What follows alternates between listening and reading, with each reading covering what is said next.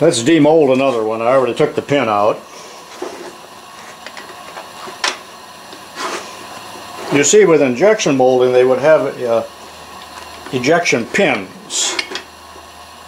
That's why those molds cost thousands of dollars. I mean, maybe $100,000 for a mold that would do something like this. A little bit of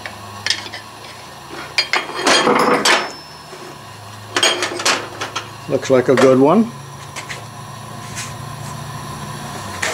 Looks like it could run. Remember the Marty Robbins song? It looks like a good one. I think that it could run. I think that was El Paso. This is number 9 or 10, and I'm fairly low of lead in the pot, and I don't intend to put any more in.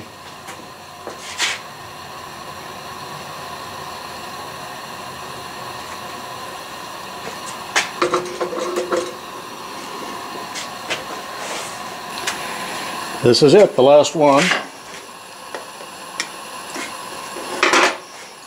Just as I'm getting good at it, I'm quitting.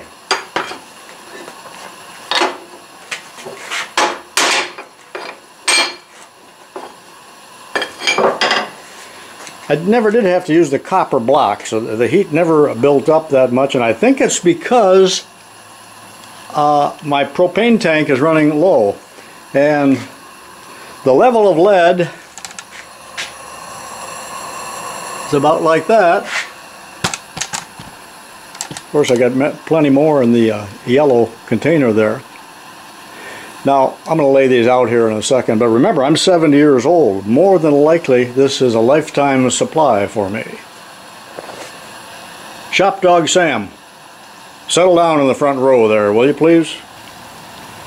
I just let the balance of the lead solidify in the iron pot. I've never had a problem with it cracking.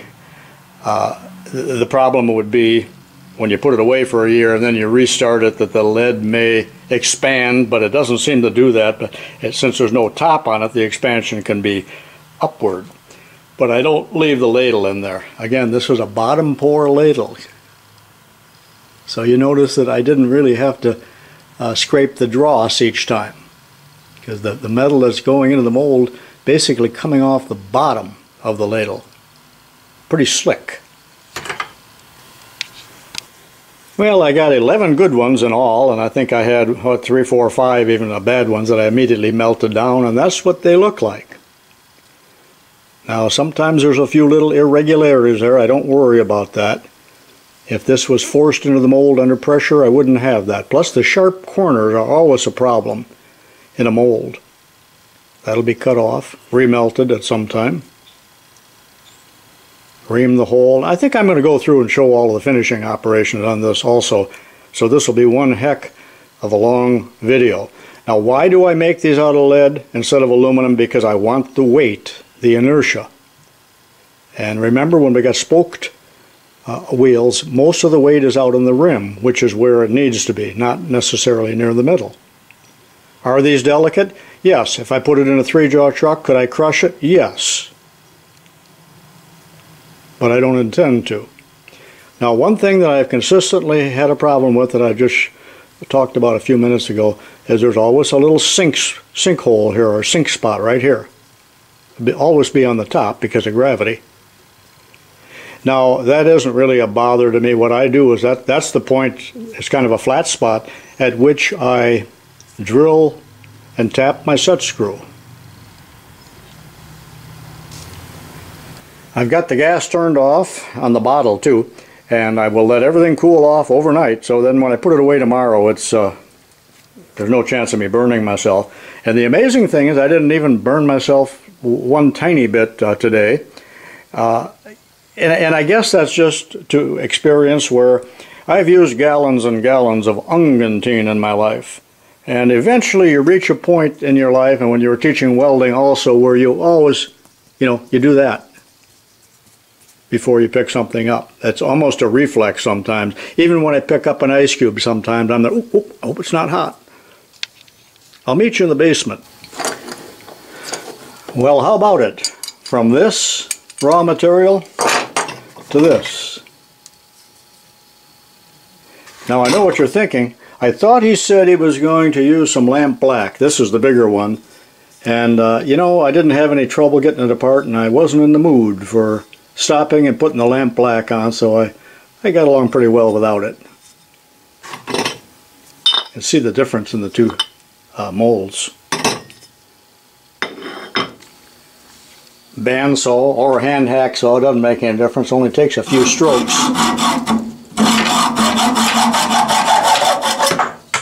At some time I will remelt that sprue. It's real soft. Well, it's hard lead, but it's still easy to saw. Now I will take it to the belt sander here and just feather that in. That way when I put it on the lathe, the tool won't come around and catch on that and cause the work to slip on the mandrel. I've got a bunch of videos, you know, I like these toy steam engines. I'm with my grandson, Tubalcain Jr., but I'm really disappointed with the viewership. It's just like out of a billion people in the world, why is it that only 3,000 watch my videos on steam engines? That's how minimal the interest in that is.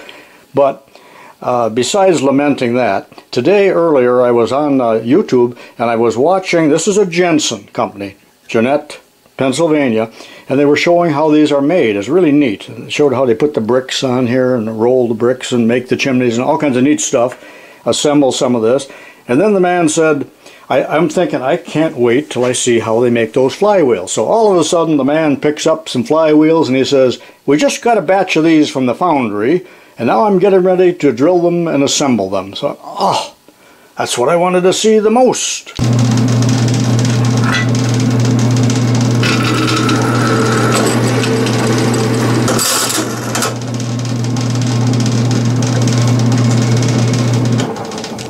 Well, as easy as that was in the bench vise with a hand hacksaw, it was easier this way. I think I'll finish off the batch this way. I'm going to drill the set screw hole now. This little Palmgren tilt device is set at 10 degrees, and I've center punched the hole on that little flat spot, that shrinkage spot. And that's a number 38 drill, which is the tap drill size for 540. Remember, number 5 is 1/8 of an inch.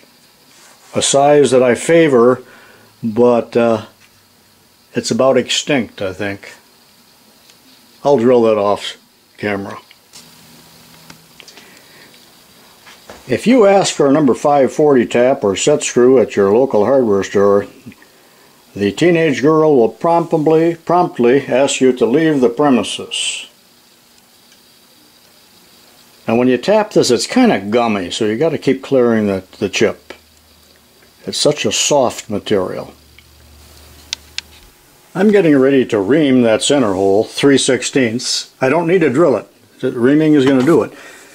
You recall seeing this, but actually you didn't see this one. This is a new one that I made. I like my handy reamers, you know, in a carrier here, so I can take it around to whatever machine I'm working on. But I put an extra row in there so I have my machine reamers, my chucking reamers in the front, and then the appropriate size or the same size hand reamer on the back. So that's going to save me a lot of time. Now in reaming these, remember the hub is thicker than the rim, so I just put the hub right into that hole there, and I don't even need any fluid or cutting oil on this. See, I'm just taking a little out. Getting rid of the taper. That's all I'm doing. A perfectly reamed hole, thank you. Lately on these flywheels, instead of using a set screw, a 540 set screw, I'm using a 540 cap screw.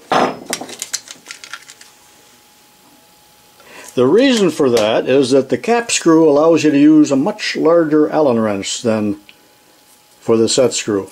You know, the smaller the Allen wrench, the more likely it is to round out the hex hole. Have you noticed that? Now what I'm going to do next, before I turn these down, I'm going to paint a few of them red, and then I will machine them, and that will take the red paint off of the the areas that are going to be machined, and the spokes will still be red. So I'll see you tomorrow. I'm going to go to bed. Good morning. It's a new day at 7:30 in the morning, and last night before I went to bed I did paint these, took them outside and painted them red, and I have machined just one, and that's what they look like when they're done. Now don't turn this off yet. I'm not quite done because I'm going to go over to the lathe and talk a little bit about turning lead on the lathe, and at the very end I'm going to turn the periphery of one with vertical shear tool. Now I'm not going to talk much about that, but there is some interest in that, and I will have a later video on vertical shear tools for the lathe for difficult to machine materials. As soft as lead is, it is sometimes difficult to get a good finish. So the tool that I ground is extremely keen, and then I still sometimes get a little bit of a chatter. This one turned out pretty good out there, but a little bit of a chatter, and I think some of it, as light as the cut is, the spokes are actually flexing a little bit on this. So I've tried different speeds and feeds and tools and so on, and just try to get the best finish I can get. It is not really that critical. Notice how nice it is when you paint them first and then machine them. You don't have to worry about masking, and you get a real clean line. So let's step over to the Atlas Craftsman lathe, and I'm going to machine one of these. Although they are usable, perfectly usable. I didn't paint the rim much, but they would be usable now with the hole that's been reamed and a set screw in there. But I like the looks better when they're machined. There's my freshly ground tool. Notice how keen it is, with very sharp angles.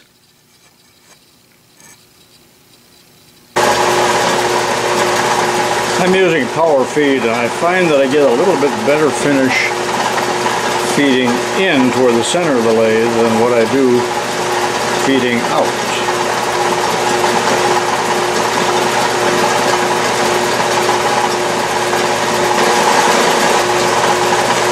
I'm using power feed, and I'm feeding away from me. I find that I get a little bit better finish feeding away from me than toward me. It'll take a couple passes to clean this up, and then a very light pass on the final finishing cut.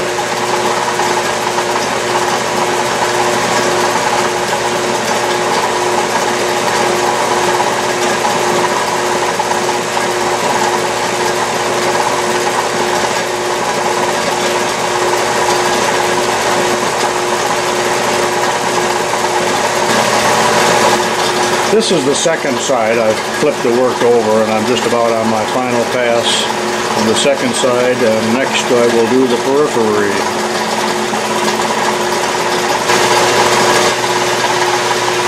I've got both sides faced, and this is my second pass across the periphery using the same tool. I did crank the spindle speed up one step on the V-pulley.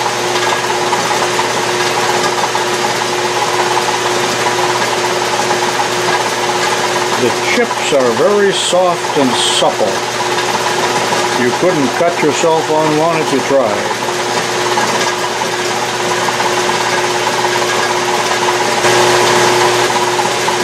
This is my finishing pass with the regular tool, and I stopped and looked at it. I am getting quite a good finish, better than I thought I would, although I'm still going to go ahead and use that vertical shear tool just to show it, and it is not necessary, but I have found it necessary other times. And you know, the alloy of the lead that I'm using sure can vary too, depending what I throw in the pot, and that may or may not make a difference. I really do not know. Nope, the chips are catching. The surface finish actually is quite satisfactory. but I am going to run a cut or two using this vertical shear tool. I haven't talked about those. I will later on, and I'm just going to take a cut, but I'm making no mention of really how it's working or any of that. But it is a good tool for stainless steel and other hard to machine or difficult to machine materials. It is a finishing tool, only meant to take 1 to 2 thousandths off per pass. It is not for roughing. You need to take it down to the final size with a regular tool and then finish with this. So I'm going to put the Sorolla tool holder in and tool post in and see what we come up with. Here's the vertical shear tool at work. I'm not sure how well this shows up, but it's a shearing action. I'll show you what the chips look like there in a second. Quite a different shape than with the other tool.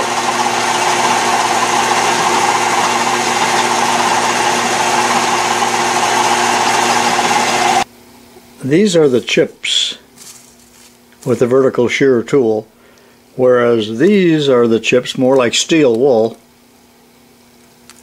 lead wool. You know, they make lead wool. Plumbers used to use it. So there's quite a difference.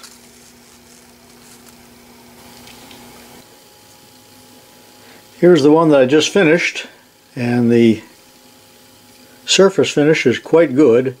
Of course, the very silvery color will quickly turn to a dull gray with lead, but I don't care. So I finished 2 of them, and I got another one to go, and that's all I'm going to do at this time. I have another 7 or 8 in stock, and I will paint those the color I want and machine those on demand. Now, looking at this little Stirling engine here, which I did not make, I much prefer the looks of the spoked flywheel over the disc, but it would be so much cheaper to make the mold for this. Strictly a lathe project, I think, or a boring project. Okay, I hope you like this little video. It's a 2-parter on casting flywheels and then machining them for my small engines. Keep watching my videos, and thanks for the good comments. This is Tubalcain saying so long for now.